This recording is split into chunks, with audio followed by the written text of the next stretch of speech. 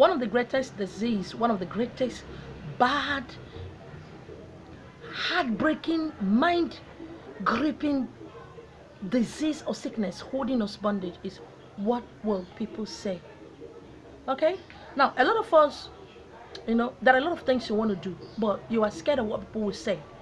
You don't like wearing this kind of clothes. You want to dress in a particular way that really define who you are. But what will people say? You go to this particular club or wedding or a gathering where you see great men and great women, and you say, what will people say?